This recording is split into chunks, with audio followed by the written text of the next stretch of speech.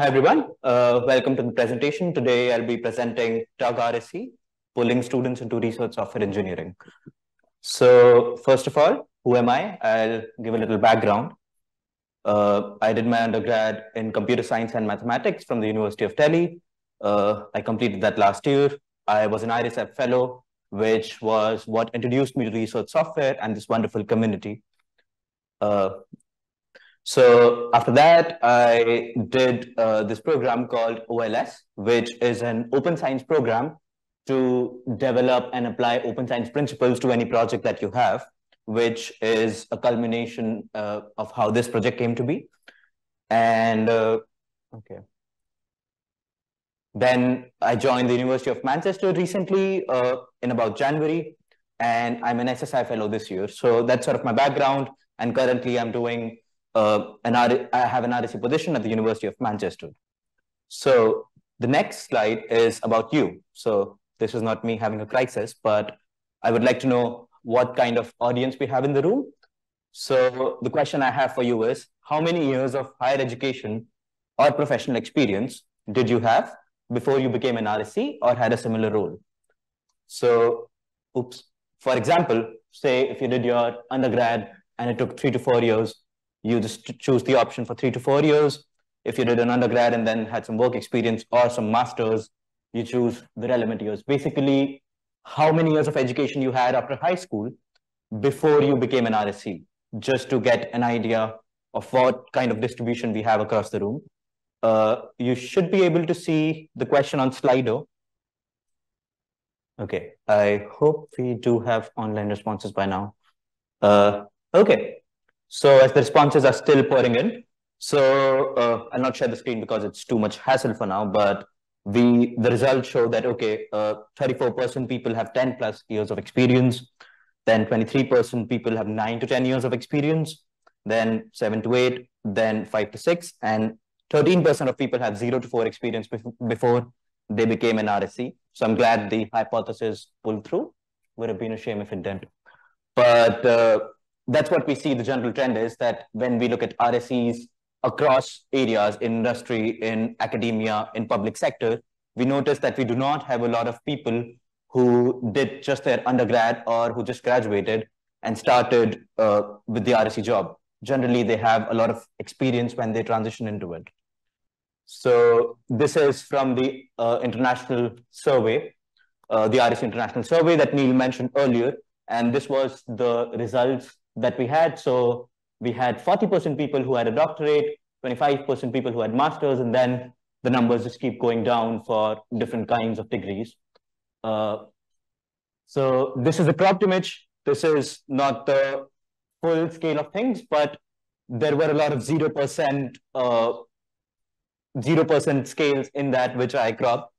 And this is from the survey if you want to check it out.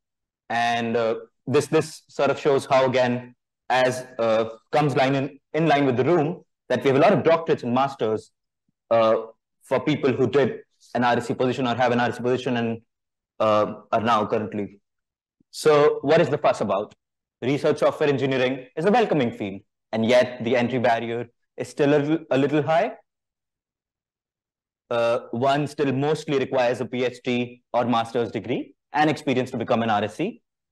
And a lot of RSEs have transitioned into the RSE role by realizing they were an RSE already. So that's the common conversation, right? That people were doing this position with a different title for all their years and maybe still are. And they realized they were an RSE and then transitioned into the role, or are still in another role but are doing a similar kind of job.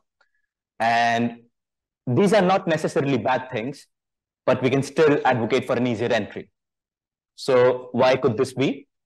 A lack of awareness and background, unsuitable skill set, scarcity of entry routes, imposter syndrome, and lack of diversity and inclusion.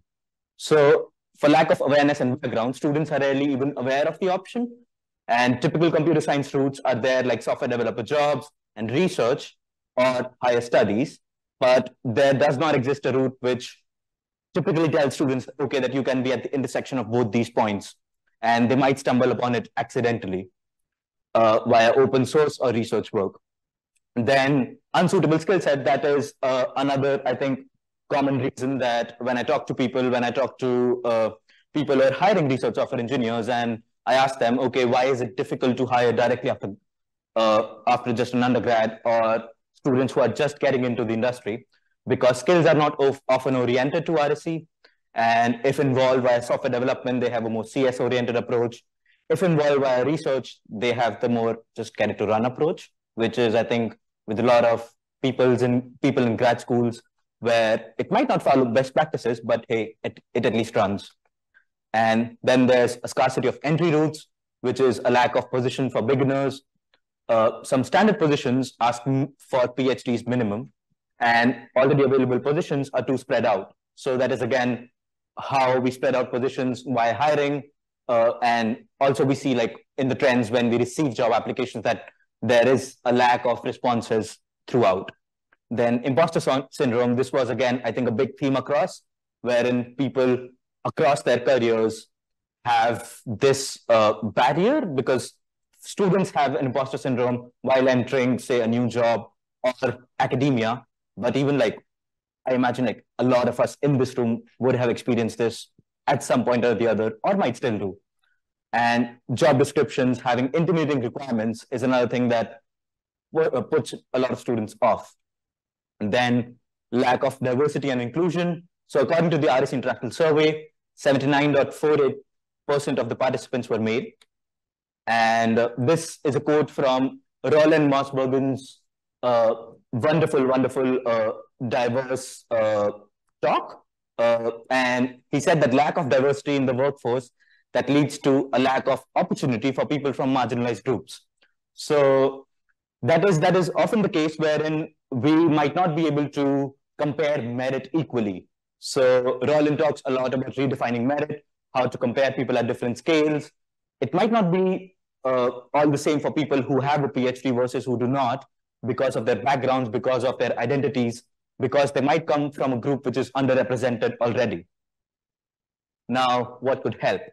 So to tackle a lack of awareness, outreach and word of mouth, and this is a slow process, but we can do it slowly, and we've been doing it already, and we have somewhat of a large community now. Cut through the jargon. Not everyone knows what research software is. It is important for us to not get caught up in the jargon and acronyms. We have way too many acronyms. And minor changes like using language that assumes no context can be really helpful for welcoming more people into the field. Then to tackle the unsuitable skill sets, master's courses. So work is already being done by Edinburgh, Oxford, Imperial, and Southampton. I believe they are collaborating on designing a master's course for RSE, which I imagine would be really helpful. Interest has been expressed by the US RSE community. So the Princeton Computing Group in particular is also keen on getting a master's course off the ground. To tackle the unsuitable skill sets, more student level opportunities and training. So Google Summer of Code, the RSE Fellowship, University of Manchester has a near industry program where we have students in there, computer science students come to us, work with us for a year, and see what it's like being an RSE. Then Princeton University recently started RSE internships. The SSI has research software camps, collaborations workshop, the OLS training program, and carpentry training. So there's a lot that we're doing already, and yet we do not have a lot of people which end up joining us as RSEs. Then to tackle the scarcity of entry routes, more RSE openings, I guess that is an obvious, more entry-level positions. The UCL rolling recruitment program, which I believe is quite a good way to get more people interested, because you can send an application throughout the year and you can hear from them about the job throughout, regardless of what hiring period it is in. So the rolling recruitment program, I believe, is a good example of that too.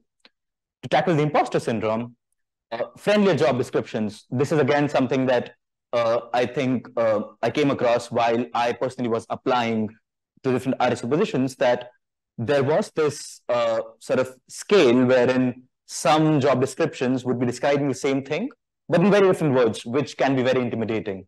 So friendlier job descriptions are definitely helpful. and to make people realize it is not always a hard requirement.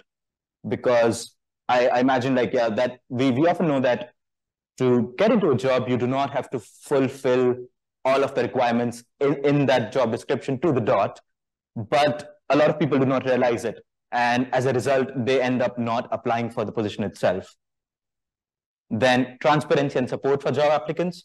The Alan Turing Institute has drop-in sessions during hiring, which I believe are really helpful, wherein the candidates can just drop in, ask questions that they have about the job, or even get an idea if they are suitable for the position or if they should apply, or what kind of job, what kind of things that they need to do on the job. Then the UCL and the carpentries provide context ahead of the interview and feedback after, which is again very helpful, which helps especially people with neurodivergence with the interviews, wherein there is that element wherein you already have the questions, you know what you're going in for.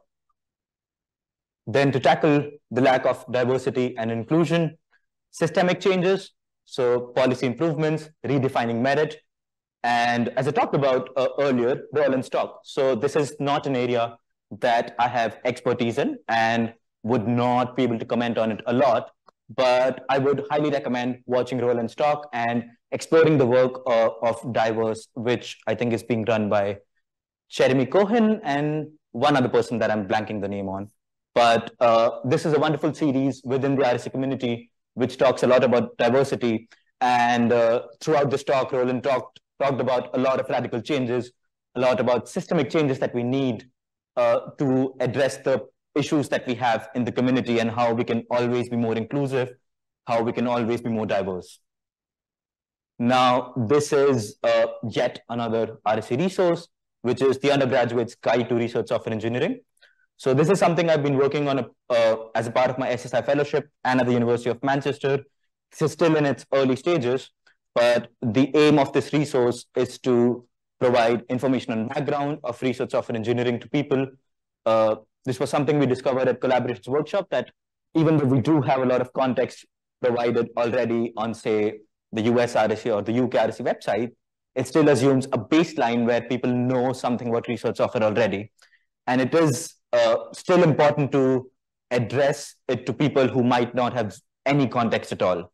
So to just have people enter RSE without having any context would be really helpful. Training and education resources, a job board for entry-level positions. So that is, again, I discovered since jobs are very spread out throughout the community, it's difficult to find a lot of entry-level positions. And support and community engagement resources. So these are the four sort of pillars that we want to base this resource on. Here's the link for the resource. Right now, it's mostly an empty Jupyter book. But if you want to follow up with this, please feel free to. And yeah, I think that's my time. And these are some questions I have for you, but I would welcome any questions, comments, whatever you think. Thank you. Okay, we'll start with the first question. Is the lack of diversity in the workforce responsible for a lack of opportunity or simply a lack of appeal for marginalized groups? They are two different things. Again, as I said, I am not an expert on this, so I would not pretend to be. But from what I understand, it's both. So since it is the lack of diversity and it is the lack of, say, explicit steps to welcome more diversity, it might lead to lack of opportunity. And then there is, of course, I think the lack of appeal to, since people might not feel very comfortable being in groups where they are very underrepresented. But yeah, that's what I can make of it. Did the survey include junior RSE positions? Many groups are offering these positions now. And they are a great way to get into the field. Yeah, I think they had some junior RSE positions within the survey that it mentioned, but I imagine since the survey was taken up till now, there have been some positive changes. So we are seeing more junior RSE positions, but I believe that there is still room for a lot more of these positions because there is still that gap wherein we're targeting people who might already be RSEs or people who might already be doing the work rather than people who might potentially be RSEs. So say with internships or your industry programs, we might be able to get more people. But yeah, I think it's a great thing that we have more positions which are being offered to junior RSEs. Thank you. For a standard role, do you think that we do need to have some level of industry academic experience? Yes, I do believe that there has to be some level of experience that you have or some context that you have, because say for me, I realized even though I did have only an undergrad degree, I had worked with research software before and I knew what it's like working with an RSE team, which helped. But again, I think there has to be that sort of, we have to address that gap wherein there is a student who has just come out of their degree and there is this job, but it's either like a PhD or a postdoc and then you get to the job. But if we have that gap filling mechanism somehow wherein maybe they have some experience, some way to gain that experience, or just know what kind of industry or academic skills that they need to develop. So I think it works both ways, wherein people who have always had pure research backgrounds, they might need to catch up with some of the computer science skills, and the other way around, wherein people with pure software development skills might need to know more research context. But yeah, I think there is certainly a need for both of those things. Okay, next question. What is the benefit of bringing in junior low-skilled RSEs into small teams that are already burdened by too many projects and don't have time to train new members? Okay, that is a good question. Not one I have particularly a good answer for. But yeah, I believe like one is just expanding the community. Like that sounds very preachy, but it's more or less, again, like the benefit to having more junior low skilled people is, one, you expand the community, you get more people into the field and expand the field itself. But two, it does not again have to be like at an influx. I think we again have a good model for this at Manchester, wherein the junior people that we have, and again, I believe like junior versus low skilled can be two different things. So that does not have to be concurrent at all times. But yeah, junior RSEs in the team that we had and the air industry people that we worked with, they were highly skilled students. So it did not, I believe, like burden a lot of the team. So it definitely had to take out time for them. And we definitely have that onboarding period wherein they might be paired up with someone in the team, or they might still be on the learning curve. But I think there is that certain benefit to it, wherein the cost of having those people versus the cost of training them are two different things, wherein I believe that we might benefit more from having them there versus the cost of training them in the first place. Thank you. Should we not have RSE lectures, practicals as part of all undergraduate degrees in the same way that most undergraduate degrees include computing, analysis, programming modules? Yeah, I mean, if we could have that, that would be a lovely thing. And that is being tried, as I talked about, by the collaboration here in the UK and the US RSE, where they are looking at how do we get more RSE skills into the academic programs. But yeah, I think that is something that we need to look at a larger scale. And it would be lovely if we had those elements, because I think I got really lucky during my degree wherein I was exposed to the RSE skills and RSE part of the degree. But I think that is not very common in any of the places, and that would be a positive change to have. Main problem starting out was the huge variety of RSE skills, so hard to decide what training is I needed. Do I want to be a machine learning specialist, HPC, data scientist, generalist? I think that is a double-edged sword, because that is with any field, right? Like if I want to become a software developer, I will still have these choices. So I believe like it is very transferable in the sense that, say, I want to work on scientific computing as a software developer, but I realize, okay, there exists a role, an adjacent RSE role that I can do for the same thing, or say for HPC, or say for data science. Yeah, I think like that can cut both ways, wherein I do not know the answer, okay, how do you choose that skill? But I do believe that that problem is not particular to RSEs, wherein people might have to take that decision anyway, but you can add the RSE context to it later. Okay, I think we have time for one more question. What do you think about student competitions in the sense as it is common in HPC with student cluster competitions? Again, yeah, I do not have any experience with that, but that sounds like a good idea because I think we did have a call for the HPC competition recently, and there were RSEs participating and working with students as mentors. So it might be a good idea to have those competitions in general and just not for HPC. So if we can have something for research software, or if we can have something which can maybe say provide students with a hackathon or something, maybe even art projects that they can work on or they can try their hands on, that might be a good idea to give them sort of a small slice of what it's like being an RSE. So yeah, I think that's definitely a good idea. But yeah, thank you so much for your questions. And if anyone is interested in this project or wants to have a chat about it, please do grab me and I would love to chat. Thank you again. Thank you.